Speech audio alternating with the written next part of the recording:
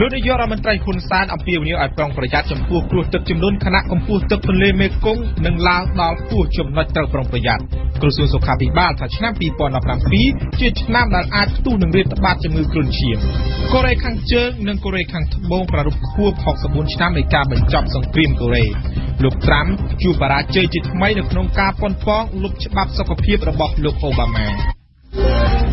RFI លោកនាយករដ្ឋមន្ត្រីហ៊ុនសែននៅព្រឹកថ្ងៃប្រហ័សនេះបានអំពាវនាវឲ្យប្រជាពលរដ្ឋបង្កើនការប្រុងប្រយ័ត្នខណៈខេត្តមួយចំនួននៅកម្ពុជាកំពុងប្រឈមនឹងការលិចលង់តាមរយៈបណ្ដាញសង្គម Facebook លោកនាយករដ្ឋមន្ត្រីក៏បានណែនាំដល់មន្ត្រីអាជ្ញាធរនិងស្ថាប័នពាក់ព័ន្ធឲ្យតាមឃ្លាំមើលនិងជួយប្រជាពលរដ្ឋឲ្យបានទាន់ពេលវេលាផងដែរពិសេសពលរដ្ឋរស់នៅតាមបណ្ដាខេត្តដែលកំពុងប្រឈមនឹងបញ្ហាទឹកជំនន់សូមជម្រាបជូនថារហូតមកទល់ពេលនេះទឹកជំនន់បានសម្លាប់មនុស្សអស់2នាក់ហើយនៅខេត្តព្រះវិហារជុំវិញស្ថានភាពទឹកជំនន់ដោយរួមវិញរហូតមកទល់ពេលនេះក្រសួងធនធានទឹកបានវាយតម្លៃថាចំនួនទឹកភ្លៀងបានប៉ះពាល់តែខេត្ត3ប៉ុណ្ណោះក្នុងនោះគឺខេត្តកំពតខេត្តព្រះវិហារនិងខេត្តឧត្តរមានជ័យទឹកភ្លៀងដែលបង្កឡើងដោយភ្លៀងជោគជាំជាប់គ្នារយៈពេលពី3ទៅ4ថ្ងៃកន្លងទៅនេះបានស្រកទៅវិញបន្តិចម្ដងហើយក៏ប៉ុន្តែទឹកស្ទឹងសែននិងទឹកទន្លេមេគង្គនៅតែបន្តឡើងក្បែរចំណុចត្រូវប្រុងប្រយ័ត្នឬលើសចំណុចត្រូវប្រុងប្រយ័ត្នបន្តិចបន្តួចនិងឈានទៅរកចំនួនទឹកទន្លេមេគង្គនៅពេលខាងមុខនេះយើងស្ដាប់ញៀមសុផល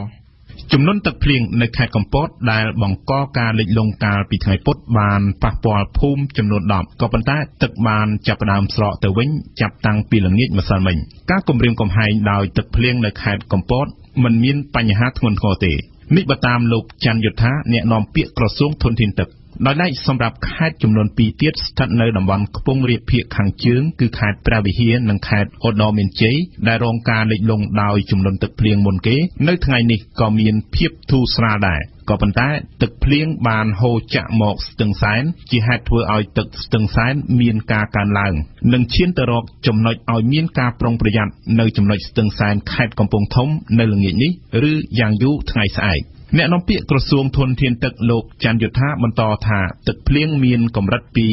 250មីលីម៉ែត្រទៅ300មីលីម៉ែត្រដែលក្នុងរយៈពេល10ឆ្នាំកន្លងទៅនេះកម្ពុជាមិនដែលជួបប្រទះនោះទេ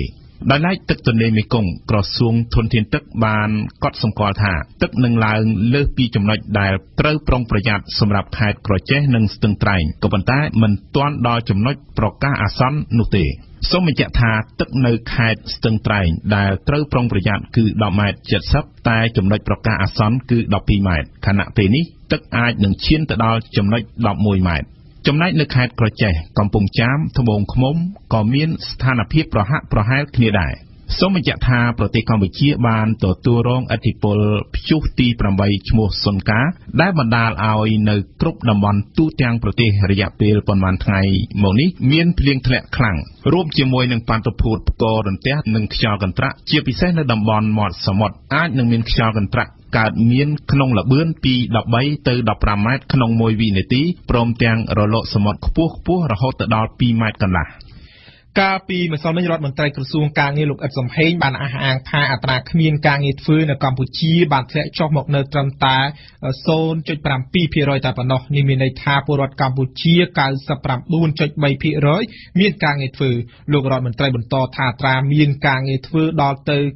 99.3% គឺជាអត្រាមួយខ្ពស់ដោយសារតែកំណើនសេដ្ឋកិច្ចបានកើនដល់ 7% ក្នុងមួយឆ្នាំកំណើនសេដ្ឋកិច្ចនេះបានផ្ដល់ឱកាសការងារដល់កម្លាំងពលកម្មថ្មីចំនួន 30,000 នាក់ក្នុងមួយឆ្នាំនេះបើតាមលោកអ៊ិតសំហេងនៅរសៀលនេះសាឡាវតើបានបាត់សវនកម្មលើសំណុំរឿងអ្នកស្រីទេវ៉ានីតំណាងសហគមន៍បឹងកក់ដែលត្រូវបានសាលាដំបងរាជធានីភ្នំពេញកាត់ទោសឲ្យជាប់ពន្ធនាគារ2ឆ្នាំកន្លះក្រោមបទល្មើសប្រើអំពើហិង្សានៅក្បែរផ្ទះលោកនាយករដ្ឋមន្ត្រីហ៊ុនសែនមុនសវនកម្មចាប់ផ្ដើមក្រុមអង្គការសង្គមស៊ីវិលចំនួន27បានចេញសេចក្តីថ្លែងការណ៍រួមមួយដោយទទូចឲ្យសាឡាវតើបដិសេធចោលនៃការកាត់ទោសនេះវ៉ាន់សុគន្ធារាយការណ៍ ក្រុមអង្គការសង្គមស៊ីវិលទាំងនេះដែលរួមមានជាអាចអង្គការលើកលែងទោសអន្តរជាតិមជ្ឈមណ្ឌលសិទ្ធិមនុស្សកម្ពុជាសមាគមអាន6អង្គការលីកាដូក៏ដូចជាអង្គការឃ្លាំមើលសិទ្ធិមនុស្សជាដើមបានចាត់ទុកការប្រន្ទាទោសរបស់សាលាដំបងរាជធានីភ្នំពេញមកលើអ្នកស្រីទេវ៉ានីថាជារឿងអយុត្តិធម៌ដូច្នេះពួកគេបានសំណូមពរដោយទទូចឲ្យសាលាឧទ្ធរទាត់ចោលសារក្រមនោះដើម្បីបញ្ចប់ការធ្វើទុកបុកម្នេញតាមផ្លូវច្បាប់មកលើអ្នកស្រីទេវ៉ានីនិងដោះលែងអ្នកស្រីឲ្យមានសេរីភាពឡើងវិញអ្នកស្រីទេវ៉ានីកាលពីថ្ងៃទី23ខែកុម្ភៈឆ្នាំ2017កន្លងទៅត្រូវបានសាលាដំបងរាជធានីភ្នំពេញផ្តន្ទាទោសដាក់ពន្ធនាគាររយៈពេល2ឆ្នាំ6ខែពីបទហិង្សាដោយចេតនាមានស្ថានទម្ងន់ទោសដែលប្រព្រឹត្តទៅនៅក្បែរផ្ទះលោកនាយករដ្ឋមន្ត្រីហ៊ុនសែនកាលពីឆ្នាំ2013ការនោះគឺជាការប៉ះទង្គិចគ្នារវាងក្រុមអ្នកស្រីទេវ៉ានីនិងសន្តិសុខសាលាខណ្ឌដូនពេញក្រុមអង្គការសង្គមស៊ីវិលបានចាត់ទុកថាសវនកម្មនេះមិនបានអនុលោមតាមបទដ្ឋានអន្តរជាតិពាក់ព័ន្ធនឹងសិទ្ធិទទួលបានការជំនុំជម្រះដោយស្មារតីទេដោយសារតែពុំមានភស្តុតាងជាក់លាក់សម្រាប់បញ្ជាក់ពីបទចោទហើយក៏ពុំឃើញមានដើមបណ្ដឹងឬក៏សាក្សីដាក់បន្ទុកណាម្នាក់បានផ្ដល់សក្ខីកម្មផ្ទាល់មាត់នៅក្នុងពេលសវនកម្មដែរគឺមានតែសក្ខីកម្មជាសេចក្តីថ្លែងការណ៍តែប៉ុណ្ណោះក្រុមអង្គការសង្គមស៊ីវិលក៏បានកត់សម្គាល់ទៀតថាករណីនេះគឺជាករណីមួយក្នុងចំណោមករណី3ផ្សេងទៀតដែលអសកម្មអស់រយៈពេលជាច្រើនឆ្នាំទៅហើយតែបែរជាត្រូវសើរឿងមកវិញដូច្នេះពួកគេគិតថាការដាក់ពន្ធនាគារអ្នកស្រីទេវ៉ានីនេះទំនងក្រុមហេតុផលនយោបាយនិងជាការប៉ុនប៉ងក្នុងការបំបិទសម្លេងអ្នកការពារសិទ្ធិមនុស្សដែលហ៊ាននិយាយរិះគន់ឥតសំចៃមាត់នៅកម្ពុជាមុនការបោះឆ្នោតថ្នាក់ជាតិខែកក្កដាឆ្នាំ2018មកដល់សូមបញ្ជាក់ថាអ្នកស្រីទេវ៉ានីក្រៅតែពីបទចោទមួយនេះអ្នកស្រីក៏ធ្លាប់ត្រូវបានសាលាដំបងរាជធានីភ្នំពេញផ្តន្ទាទោសដាក់ពន្ធនាគារ6ថ្ងៃពីបទប្រមាថអ្នករាជការសាធារណៈកាលពីខែសីហាឆ្នាំ2016ចំណែកកាលពីខែកញ្ញាឆ្នាំដដែលតុលាការក៏បានផ្តន្ទាទោសដាក់ពន្ធនាគាររយៈពេល6ខែទៀតពីបទប្រមាថនិងប្រឆាំងអ្នករាជការសាធារណៈមានស្ថានទម្ងន់ទោសប្រព្រឹត្តទៅនៅមុខសាលារាជធានីភ្នំពេញកាលពីឆ្នាំ2011សម្រាប់អង្គការសង្គមស៊ីវិលការតវ៉ាដោយសន្តិវិធីនិងសេរីភាពបញ្ចេញមតិមិនមែនជាបទល្មើសនោះទេដោយចាត់ទុកអ្នកស្រីទេវ៉ានីជាអ្នកការពារសិទ្ធិមនុស្សម្នាក់ដែរក្រុមអង្គការសង្គមស៊ីវិលទាំងនេះក៏បានអះអាងថាអ្នកការពារសិទ្ធិមនុស្សមិនគួរត្រូវបានដាក់ទោសដោយសារតែការអនុវត្តសិទ្ធិសេរីភាពជាមូលដ្ឋានដោយសន្តិវិធីនោះឡើយសូមជជូនថាបន្ទាប់ពីបាក់សវនាការសាលាតោបានសម្រេចប្រកាសសាលដីកាក្នុងសំណុំរឿងក្តីរបស់លោកស្រីទេវ៉ានីតំណាងសហគមន៍បង្កក់ពាក់ព័ន្ធនឹងបទល្មើសហិង្សាដោយចេតនាមានស្ថានទម្ងន់ទោសនៅព្រឹកថ្ងៃទី8ខែសីហាខាងមុខនេះយុវជនម្នាក់បង្ហោះលក់គ្រឿងញៀនតាម Facebook ត្រូវបានសមត្ថកិច្ចខេត្តសៀមរាបស្រាវជ្រាវនិងដឹងថាកំពុងរស់នៅប្រទេសថៃស្នងការប៉ូលីសខេត្តសៀមរាបបានអំពាវនាវឲ្យស្ថាប័នពាក់ព័ន្ធនិងប្រជាពលរដ្ឋចូលរួមសហការផ្តល់ព័ត៌មានដើម្បីនាំខ្លួនយុវជនរូបនោះមកសាកសួរចាត់វិធានការតាមផ្លូវច្បាប់យើងស្ដាប់តាន់កឹមច័ន្ទវាសនារីកាស្នងការនគរបាលខេត្តសៀមរាបកាលពីល្ងាចថ្ងៃទី26កក្កដាបានសរសេរនៅលើគណនី Facebook ផ្លូវការរបស់ខ្លួនថាយុវជនមានគណនី Facebook ឈ្មោះបងកៅអង្គរជុំដែលអះអាងថាជាអ្នកលក់គ្រឿងញៀននៅអង្គរជុំមានឈ្មោះពិតគឺហ៊ីងកំហុងហៅកែវហើយពេលនេះរូបគេពុំមានវត្តមាននៅលើទឹកដីស្រុកអង្គរជុំនៃខេត្តសៀមរាបនោះទេការបញ្ជាក់របស់ស្នងការខេត្តសៀមរាបដូចនេះខណៈពេលដែលយុវជនហ៊ីងកំហុងបានសរសេរនៅលើគណនី Facebook របស់ខ្លួនអំពីការលក់ម្សៅមេតាំហ្វេតាមីននិងបង្ហោះវីដេអូសកម្មភាពផ្សាយគ្រឿងញៀនខុសច្បាប់ដែលធ្វើឲ្យប៉ះពាល់ដល់សន្តិសុខសុវត្ថិភាពសង្គមយ៉ាងធ្ងន់ធ្ងរតាមស្នងការប៉ូលីសអាជ្ញាធរក៏ដូចជាការិយាល័យប្រឆាំងគ្រឿងញៀនខេត្តសៀមរាបបានធ្វើការអំពាវនាវឲ្យសមត្ថកិច្ចពាក់ព័ន្ធនឹងប្រជាពលរដ្ឋសហការផ្តល់ព័ត៌មានដើម្បីនាំខ្លួនយុវជននេះមកធ្វើការសាកសួរតាក់ទងទៅនឹងការបង្ហោះលក់គ្រឿងញៀនតាមបណ្ដាញសង្គម Facebook នេះដែរកាលពីថ្ងៃទី26កក្កដាលោកមាសវិរិទ្ធអគ្គលេខាធិការនៃអាជ្ញាធរជាតិប្រយុទ្ធប្រឆាំងគ្រឿងញៀនក៏បានចាប់អារម្មណ៍និងណែនាំកម្លាំងសមត្ថកិច្ចជំនាញរបស់លោកឲ្យធ្វើការស្រាវជ្រាវបន្ថែមជុំវិញករណីនេះដែរគូបញ្ជាក់ថាកាលពីថ្ងៃទី25កក្កដាគណនី Facebook ដែលមានឈ្មោះថាបងកៅអង្គរជុំបានបង្ហោះលក់គ្រឿងញៀនប្រភេទទឹកកកនៅលើគណនីរបស់ខ្លួនហើយបើតាមខ្លឹមសារនៃការបង្ហោះរបស់យុវជនម្នាក់នេះកន្លងមកមើលទៅហាក់ដូចជាមិនខ្លាចញញើតនឹងសមត្ថកិច្ចតតែសោះព្រោះនេះមិនមែនជាលើកដំបូងទេដែលគេបង្ហោះលក់តាមបណ្ដាញសង្គមលើពីនេះគណនី Facebook នេះថែមទាំងប្រើប្រាស់ពាក្យធ្ងន់ធ្ងរថាបើសមត្ថកិច្ចខ្លាំងឲ្យទៅចាប់គេចោះគេបានប្រាប់ពីទីតាំងនិងកន្លែងស្នាក់នៅរបស់គេថែមទៀតយុវជនរូបនេះបានប្រើប្រាស់ពាក្យស្លោករបស់គេថាជក់ថ្ងៃមិនគ្រប់ជក់យប់បន្ថែមករណីប្រើប្រាស់គ្រឿងញៀនហើយបង្ហោះតាម Facebook នេះកន្លងមកធ្លាប់ត្រូវបានសមត្ថកិច្ចចាប់ខ្លួនបរិសុទ្ធម្នាក់ម្ដងរួចមកហើយនៅខេត្តបាត់ដំបង ក្រសួងមហាផ្ទៃនិងប្រគល់ថវិកាដែលជារង្វាន់លើកទឹកចិត្តប្រមាណជាង$56,000ដល់អង្គភាពចំនួន32និងបុគ្គលដែលមានស្នាដៃចំនួន933នាក់នៅក្នុងកិច្ចប្រតិបត្តិការបង្ក្រាបគ្រឿងញៀននៃយុទ្ធនាការប្រយុទ្ធប្រឆាំងគ្រឿងញៀនខុសច្បាប់លើកទី1ទូទាំងប្រទេសដែលទើបតែបិទបញ្ចប់កាលពីចុងខែមិថុនាកន្លងទៅនេះបើតាមលោកជាចន្ទរិទ្ធអគ្គស្នងការរងនិងជាអ្នកនាំពាក្យអគ្គស្នងការនគរបាលជាតិថ្លែងក្នុងកិច្ចប្រជុំបូកសរុបលទ្ធផលអនុវត្តផែនការប្រយុទ្ធប្រឆាំងគ្រឿងញៀនខុសច្បាប់លើកទី1និងលើកទិសដៅអនុវត្តយុទ្ធនាការលើកទី2សូមជឿថាលទ្ធផលនៃយុទ្ធនាការបង្ក្រាបគ្រឿងញៀនលើកទី1នេះកម្លាំងសមត្ថកិច្ចបង្ក្រាបការជួញដូរនិងប្រើប្រាស់គ្រឿងញៀនខុសច្បាប់ចំនួន4331ករណីឃាត់ខ្លួនជនសង្ស័យចំនួនជិត10000នាក់និងចាប់ខ្លួនមេខ្លោងជួញដូរគ្រឿងញៀនធំចំនួន13ករណីកម្ពុជានិងប្រ៊ុយណេបានចុះកិច្ចព្រមព្រៀងជៀសវាងការយកពន្ធត្រួតគ្នានិងបង្ការការកាប់កេងបន្លំពន្ធពាក់ព័ន្ធលើប្រាក់ចំណូលនៅព្រឹកថ្ងៃទី27កក្កដានេះកិច្ចព្រមព្រៀងនេះផ្ដល់ប្រយោជន៍ក្នុងកិច្ចការពង្រឹងកិច្ចសហប្រតិបត្តិការទ្វេភាគីក្នុងការកំណត់សិទ្ធិនៃការយកពន្ធឲ្យបានត្រឹមត្រូវដែលជាមូលដ្ឋានសម្រាប់ទាក់ទាញវិនិយោគិនបរទេសគួរបញ្ជាក់ថាកិច្ចព្រមព្រៀងនេះចុះដោយរដ្ឋមន្ត្រីក្រសួងសេដ្ឋកិច្ចកម្ពុជានិងតំណាងប្រទេសប្រ៊ុយណេនេះបើតាមសេចក្តីប្រកាសព័ត៌មានរបស់ក្រសួងសេដ្ឋកិច្ចនិងហិរញ្ញវត្ថុសាលារាជធានីភ្នំពេញប្រកាសចាត់វិធានការតាមផ្លូវច្បាប់ចំពោះក្រុមហ៊ុនឬបុគ្គលណាដែលនៅតែទារយកកម្រៃពីប្រជាពលរដ្ឋក្នុងការតភ្ជាប់បណ្ដាញលូចូលទៅលូមេចំពោះបុគ្គលឬក្រុមហ៊ុនឬអង្គភាពរដ្ឋណាមួយពាក់ព័ន្ធករណីចម្រិតទារប្រាក់ពីប្រជាពលរដ្ឋជំវិញការសុំភ្ជាប់បណ្ដាញលូសាធារណៈនេះគឺជាទង្វើខុសច្បាប់ដែលរដ្ឋបាលរាជធានីភ្នំពេញស្នើឲ្យបញ្ឈប់ករណីនេះជាបន្ទាន់បើពុំដូច្នោះទេនឹងចាត់វិធានការតាមផ្លូវច្បាប់នេះបើតាមលោកមេតមានក្តីអ្នកនាំពាក្យសាលារាជធានីភ្នំពេញអ្នកនាំពាក្យសាលារាជធានីភ្នំពេញរូបនេះបញ្ជាក់ដូចនេះនៅក្នុងកិច្ចប្រជុំពិភាក្សាជាមួយវិស័យឯកជនដើម្បីពង្រឹងនិងជំរុញគុណភាពក្នុងការអភិវឌ្ឍហេដ្ឋារចនាសម្ព័ន្ធក្នុងរាជធានីភ្នំពេញកាលពីព្រឹកថ្ងៃទី26ខែកក្កដាម្សិលមិញដោយបានអះអាងថារដ្ឋបាលរាជធានីភ្នំពេញមិនមានគោលការណ៍យកកម្រៃសេវាពីប្រជាពលរដ្ឋដែលសុំភ្ជាប់បណ្ដាញលូចេញពីផ្ទះរបស់ខ្លួនមកកាន់ប្រព័ន្ធលូមេសាធារណៈឡើយ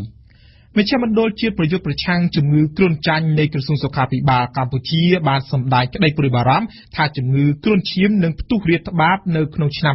2017នេះ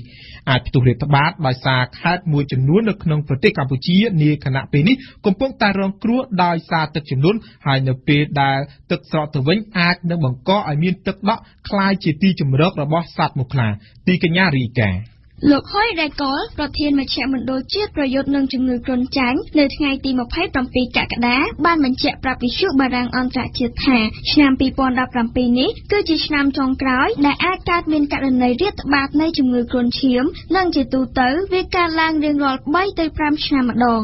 លោកបានពន្យល់ថានៅពេលដែលមានទឹកជន់ឡើងគឺមិនមានគ្រោះថ្នាក់អ្វីដែលអាចបង្កឲ្យមានជំងឺគ្រុនឈាមនោះទេតែបញ្ហាប្រឈមគឺនៅពេលដែលទឹកស្រកទៅវិញដោយសារនេះជារដូវវស្សាមានភ្លៀងធ្លាក់ខ្លាំងបណ្ដាលឲ្យមានទឹកជំនន់តាមខេត្តមួយចំនួនដូចជាព្រះវិហារកំពង់ធំឧត្តរមានជ័យជាដើមប្រឈមនឹងបញ្ហានេះក្រសួងបានជូនដំណឹងទៅគ្រប់ខេត្តគោលដៅមួយចំនួនឲ្យបង្កើនការប្រុងប្រយ័ត្នហើយក្រសួងក៏ត្រូវត្រៀមថ្នាំអាល់បែតនិងកម្លាំងដើម្បីការពារជំងឺគ្រុនឈាមទុកជាមុន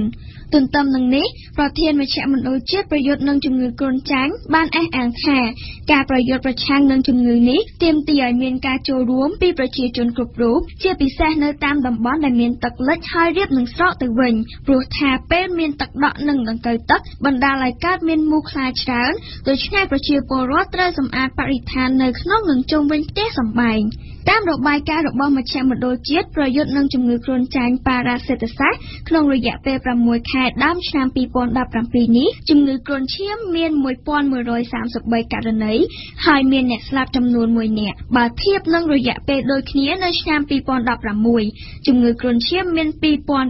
2447ករណីហើយមានអ្នកស្លាប់ចំនួន5នាក់គ គួរកត់សម្គាល់ថាជំងឺគ្រុនឈាមនេះមិនមែនត្រឹមតែជាបញ្ហាប្រឈមតែក្នុងប្រទេសកម្ពុជាប៉ុណ្ណោះទេនៅប្រទេសស្រីលង្កាក្នុងឆ្នាំ 2017 នេះមានមនុស្សជាង 300 នាក់បានបាត់បង់ជីវិតដោយសារវីរុសគ្រុនឈាមខណៈដែលកាលពីពេលថ្មីៗនេះប្រទេសស្រីលង្កាបានទទួលរងដូចគ្នាដែរនៅភ្លៀងមូសុងនិងទឹកជំនន់ដែលបានបន្សល់ទុកនៅទឹកដក់ស្អុយនិងសំណើមកខ្វក់យើងផ្ដើមព័ត៌មានអន្តរជាតិដែលនិយាយពីសហរដ្ឋអាមេរិកបកសាធារណរដ្ឋនិងលោកប្រធានាធិបតី Donald Trump រីករាយមិនបាន24ម៉ោងស្រួលបួលក៏ស្រាប់តែបានភ្លក់រសជាតិបរាជ័យជាថ្មីនៅក្នុងសំណុំរឿងចង់លុបចោលច្បាប់ធានារ៉ាប់រងសុខភាព Obamacare នៅយប់មិញប្រសិទ្ធភាពអាមេរិកបានបោះឆ្នោតច្រានចោលគម្រោងច្បាប់នោះក្នុងសម្លេងប្រឆាំង55ក្នុងនោះ7សម្លេងបានមកពីសមាជិកប្រសិទ្ធភាពគណៈបកសាធារណរដ្ឋយើងស្ដាប់អៀងសុកមិញកាលពីថ្ងៃអង្គារប្រសិទ្ធភាពអាមេរិកបានបោះឆ្នោតគាំទ្រយ៉ាងប្រផុតប្រផោយបើកឲ្យមានការជជែកពិភាក្សាគ្នាក្រែងអនុម័តបាននៅសប្តាហ៍នេះគម្រោងច្បាប់សម្ដៅលុបចោលទាំងស្រុងនិងមួយភាគច្បាប់ធានារ៉ាប់រងសុខភាពជាមរតករបស់លោកអូបាម៉ា24ម៉ោងក្រោយប្រសិទ្ធភាពអាមេរិកបានច្រានចោលច្បាប់នេះតែម្ដងជាមួយនឹងសម្លេង55ហើយអ្វីដែលគួរឲ្យភ្ញាក់ផ្អើលខ្លាំងនោះគឺសមាជិកប្រសិទ្ធភាពមកពីបកសាធារណរដ្ឋចំនួន7រូបបានភ្ជាប់ខ្លួននឹងក្រុមអ្នកប្រជាធិបតេយ្យបោះឆ្នោតប្រឆាំងដែរតាមការពិតបកសាធារណរដ្ឋមានសម្លេងភាគច្រើននៅក្នុងប្រសិទ្ធភាពទេ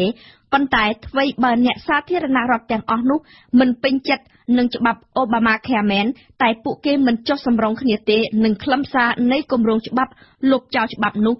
ពេលនេះក្រុមអ្នកសាធារណរដ្ឋកំពុងតែឈានទៅរកជំរើសថ្មីមួយគឺបន្តពុះពៀធ្វើកំណែទម្រង់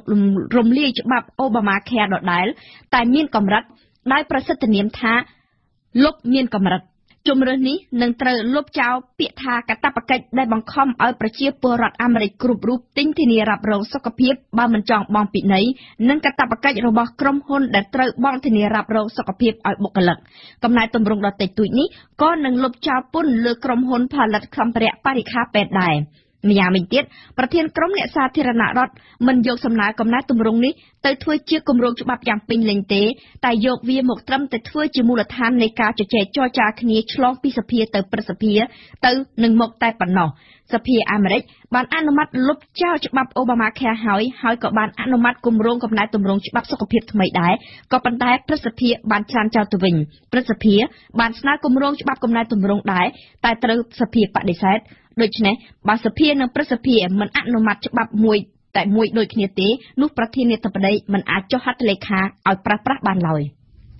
ប៉ូលីសអ៊ីស្រាអែលបានឲ្យដឹងថារាល់វិធានការសន្តិសុខថ្មីដែលអ៊ីស្រាអែលបានដាក់នៅទីសក្ការៈអ៊ីស្លាមនៅទីក្រុងយេរូសាឡឹមហើយដែលបង្កឲ្យមានភាពតានតឹងអស់រយៈពេលជាច្រើនថ្ងៃកន្លងទៅនេះត្រូវបានដកចេញវិញអស់ហើយដើម្បីបញ្ចប់ភាពតានតឹងថ្ងៃប្រហ័ស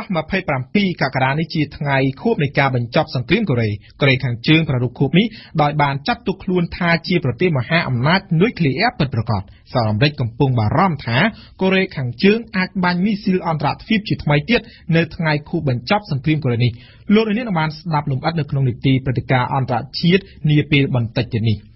សន្និសីទអន្តរជាតិស្ដីពីការប្រយុទ្ធប្រឆាំងនឹងជំងឺអេដបានបិទបញ្ចប់នៅថ្ងៃពុធទី26កក្កដាម្សិលមិញអ្នកស្រាវជ្រាវជាង 6000 នាក់មកពីគ្រប់ជ្រុងនៃពិភពលោកបានជួបប្រជុំគ្នារយៈពេល4ថ្ងៃនៅទីក្រុងប៉ារីសដើម្បីបង្ហាញពីលទ្ធផលការងាររបស់គេផងនិងដើម្បីបូកសរុបលទ្ធផលនៃកិច្ចខិតខំប្រឹងប្រែងប្រយុទ្ធប្រឆាំងនឹងโรคរាតត្បាតមួយនេះផងតើអ្វីទៅជាតុល្យការនៃសន្និសីទនេះយើងស្ដាប់អៀងសុកមិញ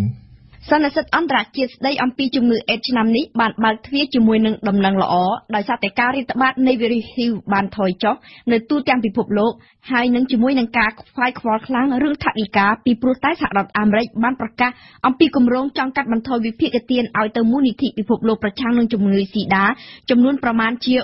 $1000 លានសហរដ្ឋអាមេរិកក៏ប៉ុន្តែសន្និសីទនេះគឺជាជំនួបវិទ្យាសាស្ត្រច្រើនជាងសន្និសីទឆ្នាំ2017ផ្ដោតជាសំខាន់ទៅលើការចាប់ផ្ដើមអំពាវនាវឲ្យមានការព្យាបាលរយៈពេលវែងការសិក្សាដំបូងជាច្រើនបានបង្ហាញអំពីប្រសិទ្ធភាពនិងភាពងាយស្រួលនៃវិធីព្យាបាលថ្មីនេះគឺប្ដូរពីការលេបថ្នាំគ្រាប់ជារៀងរាល់ថ្ងៃអស់មួយជីវិតមកជាការប្រើថ្នាំចាក់ជារៀងរាល់8អាទិត្យម្ដងវិញ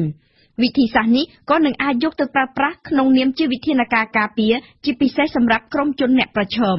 ក្តីសង្ឃឹមធំមួយទៀតផុសចេញពីសន្និសីទនេះដែរគឺបទបង្ហាញនៃការសិក្សានៅអាហ្វ្រិកខាងត្បូងដែលបង្ហាញអំពីជីវិតកុមារអាហ្វ្រិកខាងត្បូងម្នាក់កើតមកមានផ្ទុកមេរោគអេដស៍ហើយបានទទួលថ្នាំព្យាបាលភ្លាមរយៈពេល40សប្តាហ៍គត់ដំបូងរួចក៏ឈប់ទៅប៉ុន្តែ9ឆ្នាំក្រោយវីរុសបន្តនៅមានក្នុងខ្លួនកុមារជានិច្ចគ្រាន់តែកុមារនោះអាចត្រួតត្រាវាបានករណីបែបនេះមានតែ3ប៉ុណ្ណោះនៅលើលោកនឹងបានផ្ដល់តម្រុយដ៏សំខាន់បំផុតសម្រាប់ការស្រាវជ្រាវទាក់ទងទៅនឹងការប្រយុទ្ធប្រឆាំងនឹងជំងឺឱកាសនិយមដែលកើតឡើងលើអ្នកមានផ្ទុកមេរោគអេដស៍វិញការអភិវឌ្ឍក៏មានគួរឲ្យកត់សម្គាល់ដែរការព្យាបាលជំងឺឱកាសនិយមខ្លះមានលក្ខណៈធ្ងន់ធ្ងរណាស់ក៏ប៉ុន្តែការសិក្សាថ្មីបានបង្ហាញថាមានវិធីសាស្ត្រព្យាបាលងាយជាងនេះគ្រាន់តែត្រូវការពេលបន្តិចទៀតសិនមុននឹងអាចដាក់ឲ្យប្រើប្រាស់បានក៏ប៉ុន្តែពិភពលោកមិនទាន់យកឈ្នះជំងឺអេដស៍បាននៅឡើយទេអ្នកស្លាប់នៅតែមានជាបន្តជារៀងរាល់ថ្ងៃដោយកង្វះសម្ភារៈនេះបើតាមអង្គការគ្រូពេទ្យគ្មានព្រំដែនដែលបានទាញសញ្ញាអាសន្នថាអ្វីបើអ្នកជំងឺភាគច្រើនបានទទួលការព្យាបាលមែនក៏ប៉ុន្តែការតាមដានមិនត្រឹមត្រូវដោយខ្វះមធ្យោបាយករណីនេះគឺជាដើមហេតុដ៏ចម្បងមួយដែលនាំឲ្យមានភាពស៊ាំនឹងថ្នាំហើយថ្នាំក៏លែងមានប្រសិទ្ធភាពយើងបញ្ចប់ព័ត៌មានអន្តរជាតិដែលនិយាយពីប្រាក់ចំណេញរបស់ក្រុមហ៊ុន Samsung ទើបតែបានប្រកាសពីផលចំណេញប្រចាំត្រីមាសរបស់ខ្លួននៅថ្ងៃប្រហ័សនេះដែលមានចំនួនជាង $12,000 លានកើនឡើងជិត 73% បើធៀបទៅនឹងរយៈពេលដូចគ្នាកាលពីឆ្នាំមុនបាទតាម Samsung ចំនួននេះបានវាយដាច់ផលិតផលចំណេញរបស់ក្រុមហ៊ុន Apple ដែលត្រូវបានព្យាករណ៍ថារកផលចំណេញបានតែជាង $10,000 លានប៉ុណ្ណោះប្រសិនបើការព្យាករណ៍ផលចំណេញរបស់ក្រុមហ៊ុន Apple មិនខុសទេនោះ Samsung នឹងក្លាយជាក្រុមហ៊ុនបច្ចេកវិទ្យាដែលរកប្រាក់ចំណេញបានច្រើនបំផុតនៅក្នុងលោកនៅឆ្នាំ 2017 នេះ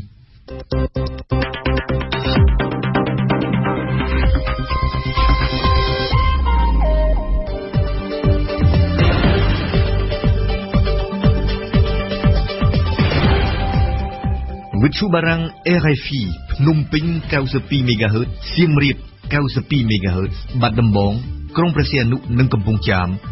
94.5 MHz លោកអ្នកនេះកំពុងស្ដាប់កម្មវិធីព័ត៌មានរបស់វិទ្យុបារាំងអន្តរជាតិ RFI ជាបន្តលោកអ្នកនេះបានស្ដាប់ដំបូងគឺជានីតិភ្ញៀវប្រចាំថ្ងៃរបស់ញឹមសុផលថ្ងៃនេះញឹមសុផលបានជួបសម្ភាសជាមួយលោកវ៉ាសិនសូរិយាអ្នកនាំពាក្យក្រសួងសាធារណការនិងដឹកជញ្ជូនបន្តមកគឺជានីតិព្រឹត្តិការណ៍អន្តរជាតិប្រចាំថ្ងៃដែលថ្ងៃនេះយើងមានបទអន្តរាគមន៍ពីព្រំសឿនសូលីណាស្ដីអំពីកូរ៉េខាងជើងនិងកូរ៉េខាងត្បូងប្រារព្ធខួប64ឆ្នាំនៃការបញ្ចប់សង្គ្រាមកូរ៉េនៅក្នុងនីតិបទយកការរបស់យើងរៀបចំដោយដែលនិយាយអំពីអ្នកឯកទេសការពារកុមារអង្គការផ្លែតថាកុមារកូនអ្នកមានឬអ្នកក្រប្រឈមការរំលោភទាំងអស់នឹងចុងបញ្ចប់នៃកម្មវិធីព័ត៌មានរបស់យើងគឺជានីតិខ្ញុំនិយាយទីភាសារបស់ឆាយហុកភេងភ្ញៀវប្រចាំថ្ងៃនៅថ្ងៃប្រហ័សនេះក្រសួងសាធារណការនិងដឹកជញ្ជូនបានដាក់សម្ពោធឲ្យប្រើប្រាស់មណ្ឌលត្រួតពិនិត្យលក្ខណៈបច្ចេកទេសយានយន្តឬកន្លែងឈៀកឡានបន្ថែមមួយកន្លែងទៀតនៅក្នុងខណ្ឌសានសុខរាជធានីភ្នំពេញការបង្ខិតសេវាសាធារណៈឲ្យទៅគៀកនៅប្រជាពលរដ្ឋនៅពេលនេះធ្វើឲ្យមណ្ឌលឈៀកឡានឡើងដល់ទៅ4កន្លែងហើយនៅតាមជ្រុងទាំង4នៃទីក្រុងភ្នំពេញលោកវ៉ាសិនសូរិយាអ្នកនាំពាក្យក្រសួងសាធារណការនិងដឹកជញ្ជូនបានថ្លែងថាការឈៀករថយន្តតាមប្រព័ន្ធអនឡាញនឹងធ្វើឲ្យប្រជាពលរដ្ឋចំណេញពេលវេលានិងមិនចំណាយដល់សេវារត់ការក្រៅផ្លូវការសូមអញ្ជើញស្ដាប់ដូចតទៅជំរាបសួរឯកឧត្តមវ៉ាសិនសូរិយាបាទ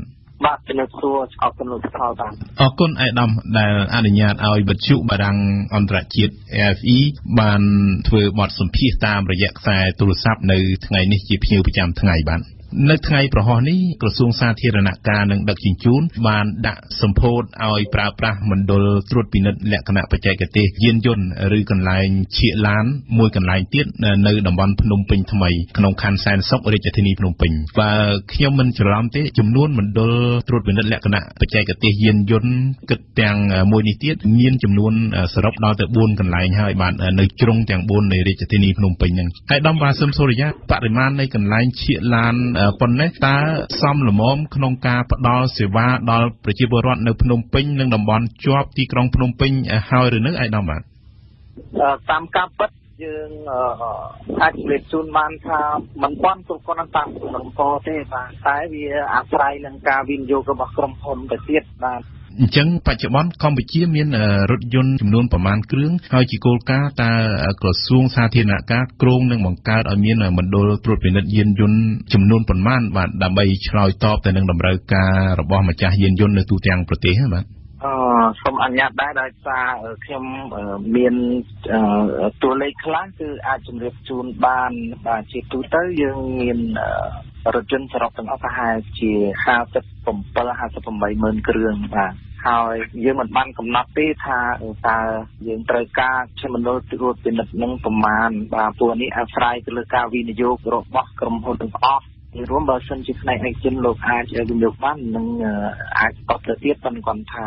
ចម្ងាយពីគ្នាបាទតតែលើស15គីឡូម៉ែត្របានយើងអនុញ្ញាតដើម្បីកុំឲ្យចិត្តគ្នាពេកកុំឲ្យក្រុមហ៊ុនហ្នឹងគាត់អាចថាខ្សែធនអីចឹងទៅបាទអញ្ចឹងការដាក់ម៉ាស៊ីនត្រួតពិនិត្យលក្ខណៈបច្ចេកទេសយានយន្តហ្នឹងគឺអាស្រ័យទៅលើក្រុមហ៊ុនវិនិយោគប៉ុន្តែក្រសួងគឺជាអ្នកកំណត់គោលការណ៍ឬយ៉ាងម៉េចឯកឧត្តមបាទជាគោលការណ៍ក្រសួងតាមពិតយើងមិនទាន់មានពិសោធន៍ឲ្យបានដោះលាស់ទេក្នុងការងារជាតិត្រួតពិនិត្យយានយន្តនេះប៉ុន្តែយ៉ាងណាគឺអាស្រ័យទៅលើផ្នែកឯកជនដែរព្រោះគាត់យើងនឹងបើកចំហជូនឯកជនដើម្បីធ្វើការវិនិយោគអាហ្នឹងវាជាការវិនិយោគរបស់ផ្នែកឯកជនបាទប៉ុន្តែកន្លងមកនៅភ្នំពេញមាន2កន្លែងគឺនៅផ្លូវឯកឧត្តមជាសភារាមមួយហើយនិងនៅចំការដូងមួយបាទនេះជារបស់រដ្ឋឬក៏ក្រោមការវិនិយោគរបស់ក្រុមហ៊ុនដែរបាទទាំងអស់គឺជាការវិនិយោគរបស់ក្រុមហ៊ុនទាំងអស់ពីដើមរបស់ក្រសួងមានមួយហ្នឹងនៅខាងក្រោយអគ្គនាយកដ្ឋាននឹងជូនហ្នឹងប៉ុន្តែក៏មានកិច្ចសន្យាដែលប្រគល់ជូនទៅក្រុមហ៊ុនឯកជនចឹងបាទអញ្ចឹងធ្វើបែបហ្នឹងគឺដើម្បីឲ្យយន្តការឈៀកឡានហ្នឹងដើរល្អក្រោមរូបភាពចូលរួមពីក្រុមហ៊ុនឯកជនបាទដោយឡែកដើម្បីជៀសវាងការឆ្លៀតបង់ចំណាយថវិកាក្រៅដល់អ្នករត់ការក្នុងការឈៀកឡានម្ដងហ្នឹងឯកឧត្តមទេសរដ្ឋមន្ត្រីសុនចន្ទថុលរដ្ឋមន្ត្រីក្រសួងសាធារណការកាលពីព្រឹកមិញក៏បានអំពាវនាវឲ្យប្រជាពលរដ្ឋប្រើប្រាស់ប្រព័ន្ធអនឡាញដើម្បីស្នើសុំយករថយន្តទៅឈៀកឯកឧត្តមអាចពន្យល់បន្ថែមបានទេដើម្បីឲ្យអស់លោកអ្នកស្ដាប់វិទ្យុបារាំង RFI បានជ្រាបថាវិធីស្នើសុំត្រួតពិនិត្យរថយន្តតាមប្រព័ន្ធអនឡាញនោះយ៉ាងដូចម្ដេចបាទ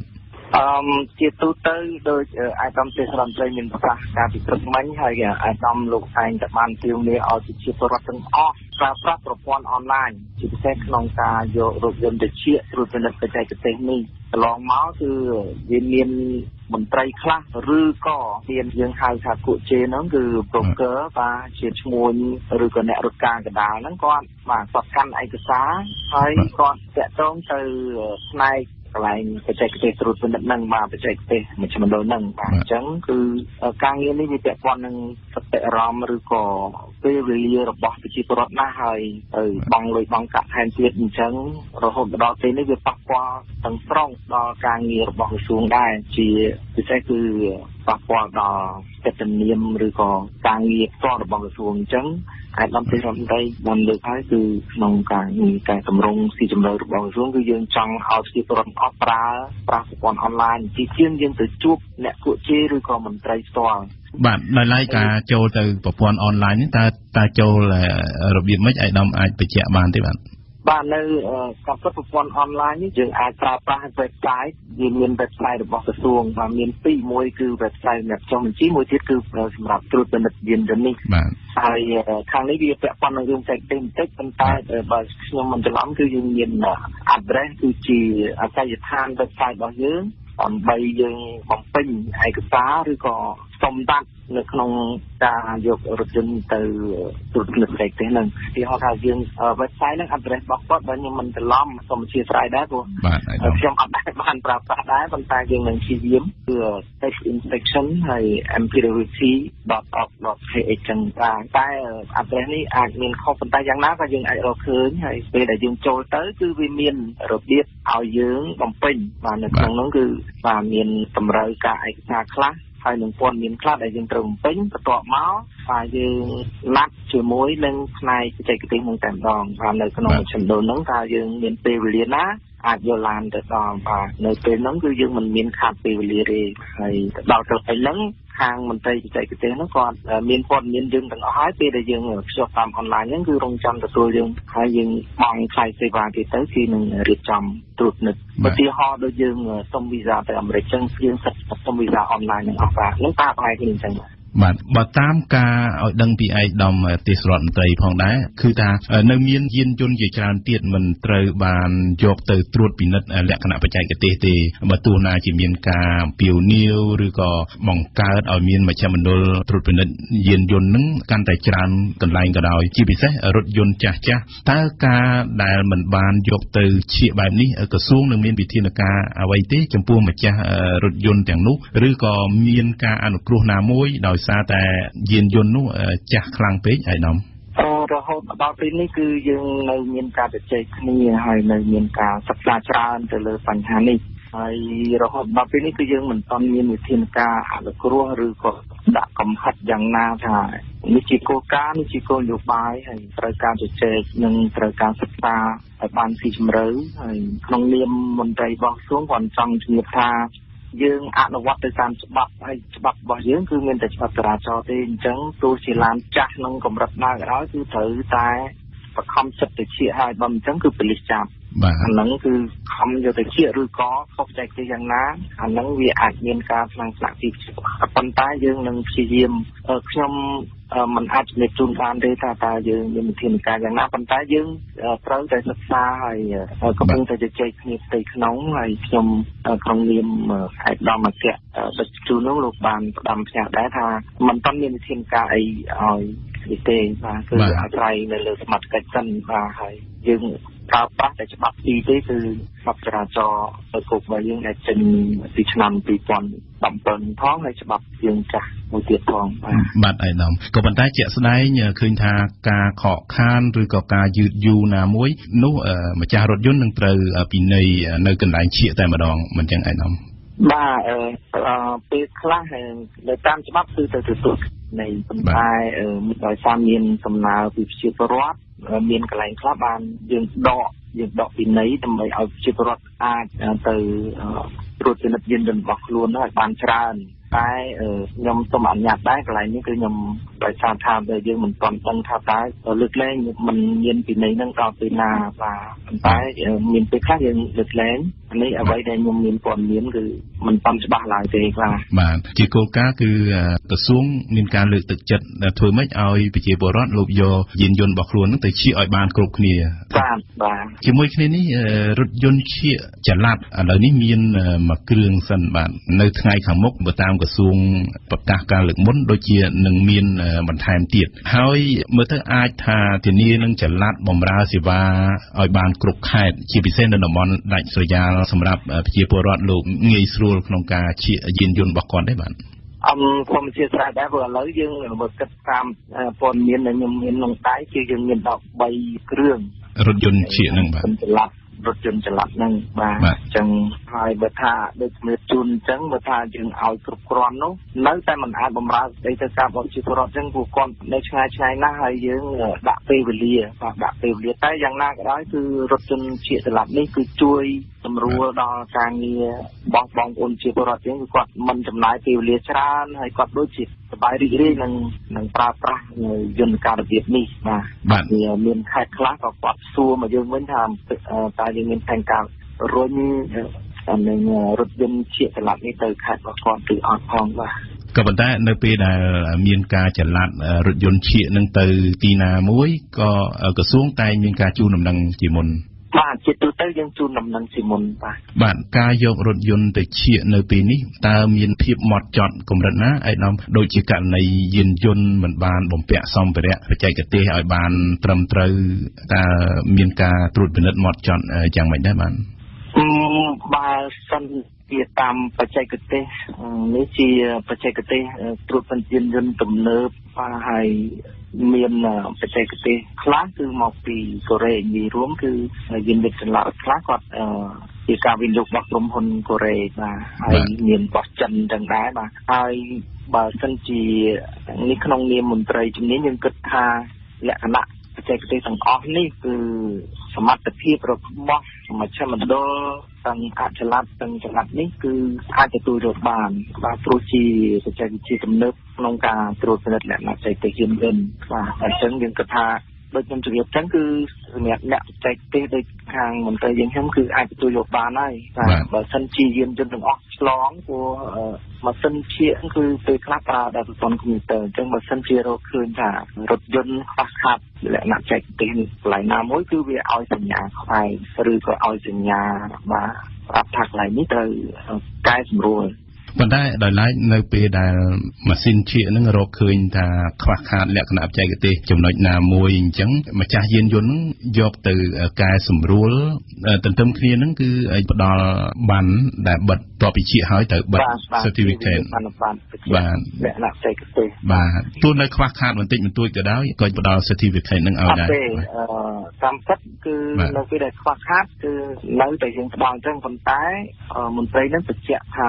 រថយន្តរបស់អស់លោកគឺត្រូវយកទៅធ្វើបាទគឺយកទៅកែសម្រួលដើម្បីឲ្យគ្រប់លក្ខណៈបច្ចេកទេសបាទអញ្ចឹងទៅដូចយើងធ្វើពីសុខភាពចឹងណាបាទតើវា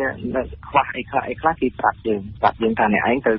ដូរប្រព័ន្ធប្រេងឬក៏ត្រូវដូរប្រព័ន្ធហ្វ្រាំងឬក៏ត្រូវដូរកង់ឬក៏ត្រូវបើកសម្រួលភ្លើងអីចឹងបាទដូច្នេះហើយគឺដើម្បីសុវត្ថិភាពផ្ទាល់ខ្លួនម្ចាស់យានយន្តចាំបាច់ត្រូវតែយកទៅធ្វើតាមការណែនាំបាទត្រូវតែធ្វើបាទហើយជាពិសេសគឺយានយន្តពាក់ព័ន្ធនឹងអាជីវកម្មគឺដាច់ខាតបើសិនអ្នកឯងអត់ទៅធ្វើទេគឺមិនអាចបង់អាជីវកម្មទៀតទេមានអាជីវកម្មទេដោយពេលវេលាមានកំណត់ជាថ្មីម្ដងទៀតខ្ញុំសូមថ្លែងអំណរគុណដល់អាដាមវ៉ាស៊ុនសូរីយ៉ាអ្នកនាំពាក្យក្រសួងសាធារណការនិងដឹកជញ្ជូនដែលបានចំណាយពេលវេលាដ៏មានតម្លៃផ្ដល់បទសម្ភាសន៍ដល់វិទ្យុ RFI យើងខ្ញុំសូមអរគុណនិងសូមជម្រាបលាអាដាមសូមអរគុណជម្រាបលាបាទកម្មវិធីនេះសហការឧបត្ថម្ភដោយគែមប្រូប៊ីយោទិកជាផលិតផលធម្មជាតិ 100% មានប្រសិទ្ធភាពខ្ពស់ដល់សុខភាពដូចជាជួយសម្រួលការរំលាយអាហារបំបត្តិ stress ធ្វើឲ្យពិសាបាយបានសម្រានលក់ស្រួលនិងបំបត្តិការឈឺសន្លាក់គែមប្រូប៊ីយោទិកជាផលិតផល PPM និង Conferel ហើយចែកចាយដោយក្រុមហ៊ុន DKSH ផាកាហ្វេជាភោជនីយដ្ឋានបម្រើជូនគុយទាវនិងកាហ្វេឈ្ងុយឆ្ងាញ់ពីព្រឹកទល់ល្ងាចផាកាហ្វេជាទីកន្លែងបង្កើនមិត្តភាពសហគ្រិនភាពដៃគូពាណិជ្ជកម្មរបស់លោកអ្នកសាណូហ្វីជាក្រុមហ៊ុនឱសថឈានមុខគេនៅប្រទេសបារាំងផ្ដល់ជូននៅដំណោះស្រាយសុខភាពនិងផ្ដោតការយកចិត្តទុកដាក់ទៅលើតម្រូវការប្រជាជននៅជុំវិញពិភពលោកសាណូហ្វីមានវត្តមាននៅកម្ពុជាជាង20ឆ្នាំមកហើយសាកលវិទ្យាល័យឯកទេសនៅកម្ពុជា CUS សិក្សាដើម្បីគុណភាពសិក្សាដើម្បីសមត្ថភាពវិជ្ជាជីវៈសិក្សានៅ CUS Sinvenju ជាក្រុមហ៊ុនលក់កាហ្វេធម្មជាតិឈានមុខគេនិងមានតែមួយគត់នៅកម្ពុជានិងថ្នាំផ្សិត Trichodema ប្រើថ្នាំផ្សិត Trichodema ចំណាយតិចចំណេញច្រើនទាំងសុខភាពនិងថវិកាព័ត៌មានបន្ថែមសូមតាក់ទងលេខទូរស័ព្ទ012 588 135និង012 599 246ព្រឹត្តិការណ៍អន្តរជាតិប្រចាំថ្ងៃថ្ងៃប្រហ័ស27កក្កដានេះជាថ្ងៃខួបនៃការបញ្ចប់សង្គ្រាមកូរ៉េខាងជើងប្រារព្ធខួបនេះដោយបានចាត់ទុកខ្លួនឯងថាជាប្រទេសមហាអំណាចនុយក្លេអ៊ែរពិតប្រាកដសហរដ្ឋអាមេរិកកំពុងបារម្ភថាកូរ៉េខាងជើងអាចបាញ់មីស៊ីលអន្តរជាតិជាថ្មីទៀតនៅថ្ងៃខួបបញ្ចប់សង្គ្រាមកូរ៉េនេះជំរាបសួរលីណាជំរាបសួរភិរៈលីណាស្ថានភាពនៅកូរ៉េនៅតែតានតឹងមិនងាយបញ្ចប់ទេនៅថ្ងៃខួប64ឆ្នាំនៃការបញ្ចប់សង្គ្រាមកូរ៉េខាងជើងចាត់ទុកខ្លួនឯងជាមហាអំណាចនុយក្លេអ៊ែរពិតប្រាកដកូរ៉េខាងជើងពិតជាផ្កើនអាមេរិកមែនទេលីណាកូរ៉េខាងជើងហ៊ានអួតអាងដូច្នេះដោយសារតែបានបាញ់មីស៊ីលអន្តរជាតិពេលអាមេរិកប្រារព្ធថ្ងៃបុណ្យជាតិ4កក្កដាកាលពីដើមខែកក្កដានេះឯងភិរៈ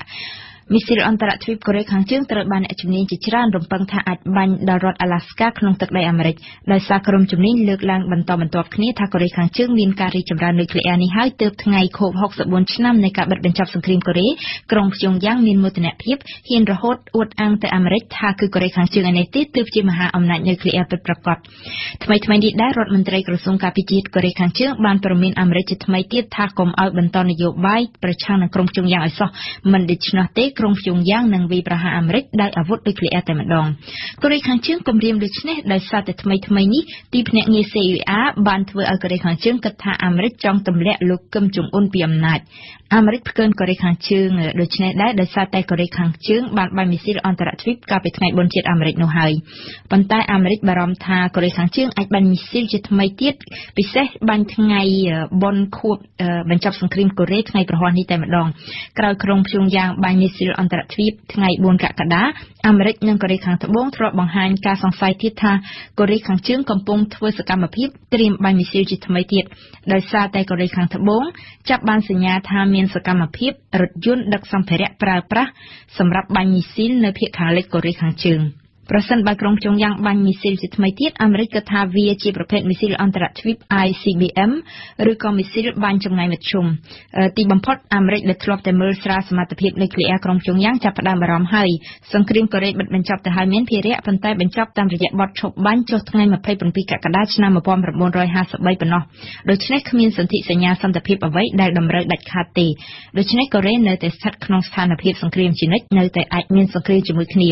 ដោយសារគ្មានសញ្ញាសន្តិភាពនេះហើយទើបសារព័ត៌មានផ្លូវការកូរ៉េខាងជើងលើកឡើងថាកូរ៉េខាងជើងជាអ្នកឈ្នះក្រោយសង្គ្រាមកូរ៉េបិទបញ្ចប់ទៅដូច្នេះកូរ៉េខាងជើងនិងអាមេរិកនៅតែតានតឹងនឹងគ្នាល្ងាចមិញនេះមន្ត្រីមួយចំនួននៅមន្ទីរប៉ង់តាហ្គោនគិតរហូតថាលោក Donald Trump អាចសរសេរតាម Twitter ប្រកាសសង្គ្រាមឬការវាយប្រហារណាមួយទល់នឹងកូរ៉េខាងជើងទៀតផងសូមបញ្ជាក់ដែរថាភារៈចាប់ពីថ្ងៃ27កក្កដានេះទៅអាមេរិកហាមពលរដ្ឋខ្លួនមិនឲ្យទៅកំសាន្តនៅកូរ៉េខាងជើងទេនេះជាទណ្ឌកម្មហើយក៏ជាការផ្កើនមួយរបស់អាមេរិកចំពោះកូរ៉េខាងជើងចំថ្ងៃបុណ្យខួបបញ្ចប់សង្គ្រាមកូរ៉េដែរហេតុនេះហើយទើបអាមេរិកបារម្ភថាថ្ងៃនេះកូរ៉េខាងជើងអាចបាញ់មីស៊ីលជាថ្មីទៀតពីណាទណ្ឌកម្មលើវិស័យទេសចរនេះក៏មិនបានធ្វើឲ្យកូរ៉េខាងជើងនឹងឈឺក្បាលដែរមែនទេភ្ញៀវទេសចរដែលមកលេងកូរ៉េខាងជើងឆ្នាំ2016កន្លងទៅមានប្រមាណជា100,000នាក់ក្នុងនោះ 95% ជាទេសចរជនជាតិចិនអញ្ចឹងមានន័យថាអ្នកទេសចរជនជាតិអាមេរិកមិនមានច្រើនទេប្រហែលដូច្នេះហើយទៅក្រុងព្យុងយ៉ាងមិនខ្វល់ពីទណ្ឌកម្មអាមេរិកទោះយ៉ាងនេះក្តីអ្នកទេសចរអាមេរិកទៅកំសាន្តកូរ៉េខាងជើងឆ្នាំ2016មានជាង 1000 នាក់ដែរក្រុងព្យុងយ៉ាងកំពុងបើកទីផ្សារបន្តបន្ទាប់កំពុងធ្វើការផ្សព្វផ្សាយទាក់ទាញអ្នកទេសចរលោកខាងលិចឲ្យមកទស្សនាទឹកដីខ្លួនមានអ្នកទេសចរលោកខាងលិចមកលេងកូរ៉េខាងជើងប្រមាណ 5000 នាក់ដែរឆ្នាំមុននេះក្រុងព្យុងយ៉ាងថាមិនខ្វល់ពីទណ្ឌកម្មអាមេរិកសោះនោះក៏ពិបាកជឿ 100% ដែរកន្លងមកឃើញថាលោកគឹមចុងអ៊ុនគិតតែអភិវឌ្ឍនុយក្លេអ៊ែរភ្លេចគិតពីភាពអត់ឃ្លានរបស់ប្រជាជនភ្លេចគិតពីគ្រោះរាំងស្ងួតក្នុងស្រុកប៉ុន្តែភារៈបើយោងតាមធនាគារកណ្ដាលរបស់កូរ៉េខាងត្បូងសេដ្ឋកិច្ចកូរ៉េខាងជើងឆ្នាំ2016កន្លងទៅមានការកើនខ្ពស់គួរកត់សម្គាល់ណាស់គឺក្នុងតួលេខ 3.9% មិនធ្លាប់មានទេគិត17ឆ្នាំចុងក្រោយនេះកូរ៉េខាងជើងអាចសម្រេចកំណើនសេដ្ឋកិច្ចដូចនេះដោយសារតែការផលិតផ្នែកឧស្សាហកម្មធុនធ្ងន់ឧស្សាហកម្មគីមីនិងការនាំចេញរ៉ែទៅបរទេសរដ្ឋាភិបាលកូរ៉េខាងជើងទៀតមាននយោបាយសេរីភាវូបនីយកម្មអនុគ្រោះសហគ្រាសក្រុមហ៊ុនតូចៗដែលរកស៊ីផ្នែកចំណីអាហារនិងនាំផលិតផលចូលមកពីចិនអញ្ចឹងហើយទើបកូរ៉េខាងត្បូងប៉ាន់ស្មានថាសេដ្ឋកិច្ចកូរ៉េខាងជើងអាចធន់ទ្រាំទប់ទល់នឹងទណ្ឌកម្មអន្តរជាតិបានដោយឡែកអាមេរិកហាមពលរដ្ឋខ្លួនមិនឲ្យទៅលេងកូរ៉េខាងជើងមិនមែនដើម្បីតែបិទគប់ចំណូលថវិការារាំងការអភិវឌ្ឍមីស៊ីលរបស់កូរ៉េខាងជើងតែមួយមុខទេអាមេរិកបារម្ភដែរថាកូរ៉េខាងជើងអាចចាប់ខ្លួនអ្នកទេសចរជនជាតិអាមេរិកដោយប្រការណាមួយជាក់ស្ដែងកន្លងមកនិស្សិតអាមេរិកមួយរូបត្រូវបានក្រុងព្យុងយ៉ាងដាក់ទោសឲ្យធ្វើពលកម្មលុតដំ15ឆ្នាំប៉ុន្តែទទួលទោសមិនបានមួយឆ្នាំផងនិស្សិតអាមេរិកបានធ្លាក់ខ្លួនឈឺរហូតស្លាប់ដោយឡែកបើអាមេរិកដាក់ទណ្ឌកម្មធ្ងន់ប្រឆាំងសេដ្ឋកិច្ចកូរ៉េខាងជើងក៏អាចប៉ះពាល់ដល់ចិនដែរព្រោះថាចិនមានសហគ្រាសក្រុមហ៊ុនរកស៊ីនៅកូរ៉េខាងជើងពីណាខ្ញុំជឿថាមានរឿងប្រតិកលាគ្នាច្រើនទៀតបានជាធ្វើឲ្យស្ថានភាពនៅតែតានតឹងនៅក្នុងឧបទ្វីបកូរ៉េបែបនេះបាទប្រកាសហើយជាគោលគឺកូរ៉េខាងជើងប្រឆាំងទល់នឹងអាមេរិកនិងកូរ៉េខាងត្បូងដែលជាដៃគូជាសម្ព័ន្ធមិត្តនឹងគ្នាលោកមុនចែអ៊ីនសូមចរចាជាមួយកូរ៉េខាងជើងជាផ្លូវការក៏ពិតមែនប៉ុន្តែលោកនៅតែព្យាយាមបន្តចំណងទំនាក់ទំនងជាមួយអាមេរិកហើយសង្គ្រាមកូរ៉េចាប់ទៅមែនប៉ុន្តែកូរ៉េខាងត្បូងនិងអាមេរិកនៅតែធ្វើសម្ពយុទ្ធយោធារួមគ្នាធ្វើឲ្យកូរ៉េខាងជើងយកលេសថាអាមេរិកនិងកូរ៉េខាងត្បូងធ្វើការផ្កើនចង់វាយលុកកូរ៉េខាងជើងអញ្ចឹងកូរ៉េខាងជើងមិនអាចលុបចោលការអភិវឌ្ឍមីស៊ីលឬនុយក្លេអ៊ែររបស់ខ្លួនទេអាមេរិកទៀតសោតក៏នៅតែផ្កើនបញ្ជូនខែលមីស៊ីលការពារមីស៊ីលទៅកូរ៉េខាងត្បូងធ្វើឲ្យចិនដែលនៅក្បែរនោះមិនសប្បាយចិត្តដូចគ្នាដែរ ដូច្នេះគឺមិនងាយដោះស្រាយបញ្ហាតានតឹងនៅឧបទ្វីបកូរ៉េបានស្រួលៗទេអរគុណព្រំសឿនសូលីណាសម្រាប់បទអន្តរាគមន៍នារាត្រីនេះចង់ស្គាល់បញ្ហារបស់ពិភពលោកឲ្យកាន់តែច្បាស់ស្ដាប់វិទ្យុបារាំង RFI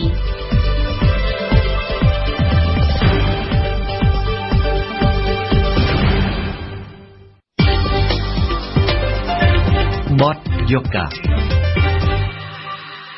ពីមុនមានការបារម្ភខ្លាំងពីការរំលោភការជួញដូរកុមារក្នុងវិស័យទេសចរដែលជាកូនចៅអ្នកទីទល់ក្រតែពេលនេះមានករណីរំលោភផ្លូវភេទលើកុមារដែលរៀននៅសាលាអន្តរជាតិកូនចៅអ្នកមានជីវភាពទូធាអ្នកឯកទេសខាងកិច្ចការកុមាររបស់អង្គការ Plan បានសន្និដ្ឋានថាកុមារកម្ពុជាគ្រប់ប្រភេទបានប្រឈមនឹងការរំលោភផ្លូវភេទសូមអញ្ជើញលោកនាងស្ដាប់សេចក្តីរាយការណ៍របស់អឹមណាវិនដូចតទៅកុមារអាយុ5ឆ្នាំម្នាក់ត្រូវបានសង្ស័យថាត្រូវបានគ្រូបង្រៀនជនជាតិបរទេសនៅសាលាអន្តរជាតិមួយចាប់រំលោភដំណឹងដែលបានបែកធ្លាយនៅក្នុងសប្តាហ៍នេះបានធ្វើឲ្យមនុស្សជាច្រើនមានការរន្ធត់និងបារម្ភពីសុវត្ថិភាពកូនៗសម្រាប់អ្នកធ្វើការខាងការពារកុមារបានថ្កោលទោសនិងសោកស្ដាយបំផុតចំពោះករណីរំលោភដ៏ធ្ងន់ធ្ងរលើកុមារតូចមួយករណីនេះនៅពេលដែលយើងបានទទួលព័ត៌មានហ្នឹងយើងពិតជាមានអារម្មណ៍សោកស្ដាយមែនទែនព្រោះអីកុមារនឹងក្មេងមែនតើអាយុក្រោម5ឆ្នាំលោកទីសវណ្ណារីគឺជាអ្នកឯកទេសកិច្ចការពារកុមារប្រចាំប្រទេសរបស់អង្គការ Plan អន្តរជាតិកម្ពុជាហើយបើក្នុងករណីរំលោភមានដោយកុមារតូចហ្នឹងគឺជាការបំផ្លាញគ្នាទាំងនៅរស់ខ្ញុំចង់បញ្ជាក់អញ្ចឹងព្រោះអីជារឿងមួយដែលមិនអាចទទួលយកបានហើយរឿងហ្នឹងដែលយើងកំពុងតែធ្វើហើយខ្ញុំសង្ឃឹមថាយើងនឹងធ្វើការជាមួយរដ្ឋាភិបាលបន្ថែមទៀតថាធ្វើយ៉ាងម៉េចដើម្បីកំណត់ទោសទណ្ឌឬក៏ធ្វើយ៉ាងម៉េចដើម្បីឲ្យអ្នកដែលប្រព្រឹត្តរំលោភពីលើកុមារដែលមានអាយុតូចហ្នឹងគួរទទួលទោសទណ្ឌកម្រិតណាដែលធ្ងន់ធ្ងរបំផុតព្រោះអីយើងអត់អាចទទួលយកបានទេអង្គការ Plan អន្តរជាតិកម្ពុជាគឺជាដៃគូមួយរបស់រដ្ឋាភិបាលដែលមានបេសកកម្មការពារគាំពារសិទ្ធិកុមារអង្គការនេះបានកំពុងធ្វើសកម្មភាពនៅក្នុងគម្រោងយ៉ាងតិចចំនួន4ដើម្បីការពារកុមារលើកម្ពស់សមត្ថភាពសុខភាពសិទ្ធិរបស់កុមារនៅតាមខេត្តជាច្រើនមានដូចជាខេត្តសៀមរាបខេត្តត្បូងឃ្មុំរតនគិរីនិងស្ទឹងត្រែងជាដើមនោះបើតាមលោកទីសុវណ្ណរីករណីរំលោភកុមារអាយុ5ឆ្នាំខាងលើនេះមិនគួរកើតនោះទេហើយជាពិសេសយើងកំពុងតែផ្ដោតអារម្មណ៍សប្តាហ៍ថ្ងៃនេះគឺយើងផ្ដោតអារម្មណ៍នៅក្នុងប្រព័ន្ធអប់រំនឹងឯងដែលប្រព័ន្ធអប់រំរបស់រដ្ឋក៏ដូចជាប្រព័ន្ធអប់រំឯកជនជាពិសេសគឺប្រព័ន្ធអប់រំឯកជនដែលយើងពិបាកក្នុងការគ្រប់គ្រងហើយខ្ញុំចង់បញ្ជាក់ដែរតាមពិតរឿងនេះគឺយើងបារម្ភយូរហើយមិនមែនតែបារម្ភឥឡូវនេះរឿងដែលកើតឡើងនៅក្នុងសាលាឯកជនដែលគ្រូបរទេសដែលបង្រៀនកូនក្មេងខ្មែរយើងហើយពេលខ្លះគ្រូបរទេសខ្លះអត់បានចង់និយាយថាសាលាអត់បានតាមដានប្រវត្តិត្រឹមត្រូវថាគ្រូនឹងពិតជាអ្នកដែលត្រឹមត្រូវអត់មកបង្រៀននៅសាលាគាត់អីហ្នឹងគឺក៏អត់មានដោយសារហេតុអីយើងនៅក្នុងមើលប្រព័ន្ធអប់រំយើងរាល់ថ្ងៃយើងមានគោលនយោបាយតាក់ទងនឹងប្រព័ន្ធអប់រំច្រើនហើយរដ្ឋាភិបាលខិតខំច្រើនធ្វើការងាររឿងហ្នឹងតាក់ទងនឹងធ្វើម៉េចឲ្យកុមារបានចូលរៀនកុមារទទួលបានចំណេះដឹងហើយទទួលគុណភាពអប់រំទាំងនៅក្នុងសាលារដ្ឋនិងសាលាឯកជនប៉ុន្តែជាក់ស្ដែងយើងនៅមើលឃើញចំណុចខ្វះចន្លោះមួយគឺគោលនយោបាយការពារកុមារនៅក្នុងសាលាដែលជាចំណុចមួយខ្វះចន្លោះហើយដែលអត់ទាន់មានប្រព័ន្ធច្បាស់លាស់អីខ្លះដែលយើងត្រូវធ្វើដើម្បីឲ្យកុមារនឹងមានសុវត្ថិភាពហើយជាពិសេសគឺទំនាក់ទំនងរវាងគ្រូហើយនិងសិស្សតើធ្វើម៉េចដើម្បីឲ្យគ្រូហើយនិងសិស្សនឹងមានសុវត្ថិភាពហើយគ្រូអត់អាចនាំកុមារទៅផ្ទះគាត់បានទេបើនិយាយជាគោលការណ៍បើតាមមន្ត្រីអង្គការក្រៅរដ្ឋាភិបាលដែលបានធ្វើការដើម្បីលើកកម្ពស់សិទ្ធិកុមារសុវត្ថិភាពរបស់កុមារលោកបានដាក់ការសង្ស័យថាករណីរំលោភកុមារនៅតាមសាលារៀនពីសំណាក់គ្រូបង្រៀនជនជាតិបរទេសនោះទំនងជាអាចកើតមានលើសពីមួយករណីដែលគេបានដឹងនៅពេលនេះនោះព្រោះអីនៅក្នុងសាលាឯកជនយើងអត់មានប្រព័ន្ធរាយការណ៍ទេក្រៅពីការរាយការណ៍ពីឪពុកម្ដាយផ្ទាល់នៅក្នុងករណីកើតឡើងហើយអញ្ចឹងយើងគិតថានៅក្នុងវិស័យឯកជនឬក៏នៅក្នុងសាលាឯកជនរាល់ថ្ងៃមានរឿងច្រើនមែនតែករណីបៀតបៀនផ្លូវភេទឬកំលោភផ្លូវភេទទេគឺអំពើហិង្សាក៏មានដែរដែលក្នុងមានករណីកើតឡើងមួយចំនួនដែលសារព័ត៌មានបានចុះផ្សាយដែរសូមជម្រាបថាអាជ្ញាធររាជធានីភ្នំពេញទើបតែចាប់ខ្លួនជនជាតិបរទេសម្នាក់ដែលជានាយករងសាលាអន្តរជាតិមួយនៅក្នុងការសង្ស័យថាបានរំលោភលើកុមារីអាយុ5ឆ្នាំម្នាក់ដោយគ្រូបង្រៀនរូបនោះបាននាំកុមារីចេញពីសាលាហើយទៅរំលោភនៅផ្ទះរបស់ខ្លួននៅមុនករណីនេះកើតឡើងកុមារកម្ពុជាត្រូវបានគេបារម្ភពីការរំលោភផ្លូវភេទតាមរយៈសេវាកម្មនៅក្នុងឧស្សាហកម្មទេសចរទោះបីជាមានការកាត់បន្ថយច្រើនតែកុមារកម្ពុជានៅតែគេមើលឃើញថាបានប្រកបការងារមួយចំនួនដូចជាការដើរលក់វត្ថុអនុស្សាវរីយ៍នៅតាមតំបន់ទេសចរការលក់នំចំណីលក់ផ្កានៅតាមភោជនីយដ្ឋាននាពេលយប់នៅតាមឆ្នេរសមុទ្រគេនៅតែឃើញកុមារកម្ពុជាដើរម៉ាស្សាឲ្យភ្ញៀវដើម្បីរកប្រាក់ជាដើមលោកទីសុវណ្ណរីអ្នកឯកទេស កិច្ចការពីកុមារប្រចាំប្រទេសរបស់អង្គការភ្លែនអន្តរជាតិកម្ពុជាលោកបានមើលឃើញថាការរកប្រាក់របស់កុមារនៅក្នុងឧស្សាហកម្មទេសចរនេះនៅតែមានការប្រឈមខ្ពស់នោះដែរចំពោះការឡើងឬថយចុះយើងអាចកំណត់បានទេករណីដោយសារវាអាស្រ័យទៅលើប្រព័ន្ធរាយការណ៍ហើយនឹងអាស្រ័យទៅលើការប្រៀបធៀបនៃករណីអញ្ចឹងនៅពេលស្រុកយើងនេះយើងអាចនិយាយបានថាកើនឡើងឬថយចុះទេតាមយោបល់របស់ខ្ញុំអាចនិយាយបានថាការរំលោភបំពានផ្លូវភេទទេសចរផ្លូវភេទលើកុមារនៅតែកើតមាននៅក្នុងប្រទេសកម្ពុជាហើយបាត់តែយើងមានអន្តរាគមន៍ច្រើនយើងមានគេហៅថាសារទប់ស្កាត់ច្រើនទៅដល់ជនបរទេសយើងមានតាមដានយើងមានអីច្រើនពង្រៀនដល់ប្រតិបត្តិការទេសចរដើម្បីគាត់ជួយរួមចំណែកសូម្បីតែអ្នករត់ធុកអ្នករត់ម៉ូតូឌុបក៏អង្គការធ្វើបានច្រើនប៉ុន្តែរឿងនោះនៅតែកើតឡើងព្រោះអីហេតុអីគឺយើងត្រូវបញ្យល់ចង់និយាយថាយើងត្រូវធ្វើបន្ថែមទៀតតាក់ទងនឹងអេរយាប័តរបស់ពុកម្ដាយហើយនឹងកុមារផ្ទាល់ព្រោះពេលខ្លះរឿងមួយចំនួនគឺពុកម្ដាយគាត់អ្នកយកកុមារហ្នឹងមកចង់និយាយថាមកធ្វើការនៅក្នុងវិស័យទេសចរប៉ុន្តែក៏អត់បានដឹងថាតើនៅធ្វើនៅក្នុងបរិបទហ្នឹងវាអាចងាយរងគ្រោះទៅលើទេសចរដោយមន្ត្រីអង្គការភ្លែនរូបនេះបានលើកឡើងអញ្ចឹងយន្តការទប់ស្កាត់បង្ការពីទេសចរផ្លូវភេទលើកុមារមានច្រើនរូបភាពតែអាជ្ញាធរបានធ្វើអាជ្ញាធរបានបិទខិត្តប័ណ្ណបំរាមនៅតាមមណ្ឌលទេសចរនានានៅតាមផ្ទះសំណាក់សន្តាគារគេឃើញមានខិត្តប័ណ្ណជាមធ្យោបាយសម្រាប់តាក់ទងទៅអាជ្ញាធរនៅក្នុងករណីដែលមានការសង្ស័យឬបានឃើញការរំលោភការជួញដូរលើកុមារនោះជារូបភាពនៅក្នុងទេសចរផ្លូវភេទវាអត់អាចកើតឡើងតែនៅកន្លែងណាមួយទេហើយយើងអត់អាចកំណត់បានថាកុមារដែលលក់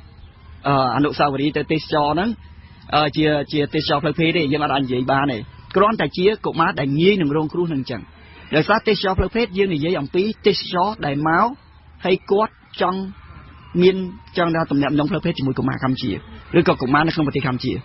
ហើយអញ្ចឹងវិធីដែលគាត់ធ្វើមានច្រើនមិនតែកុមារនៅនេះសូម្បីតែកុមារនៅតាមផ្លូវហ្នឹងក៏គាត់អាចគេហៅថាចែកចៅបានដែរមិនចាំបាច់តែកុមារលក់គ្រឿងឬក៏កុមារដែលធ្វើការនៅកន្លែងអាហារដ្ឋានឬក៏អីទេ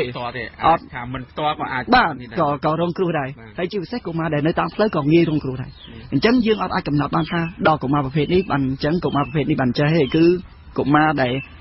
ពាក់ព័ន្ធនឹងវិស័យទេសចរបានថាគាត់ចូលរួមនៅក្នុងវិស័យទេសចរឬក៏រស់នៅក្នុងតំបន់ទេសចរសុទ្ធតែងាយរងគ្រោះទាំងអស់កុមារកម្ពុជាក្រីក្រដែលធ្វើការនៅក្នុងឧស្សាហកម្មទេសចរគឺជាជនងាយរងគ្រោះពីការរំលោភការជួញដូរក៏ប៉ុន្តែករណីរំលោភលើកុមារអាយុ5ឆ្នាំ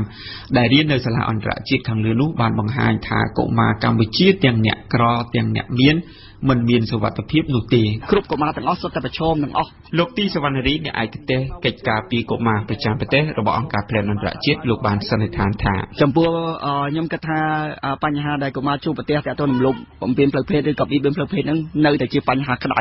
នៅក្នុងប្រទេសកម្ពុជា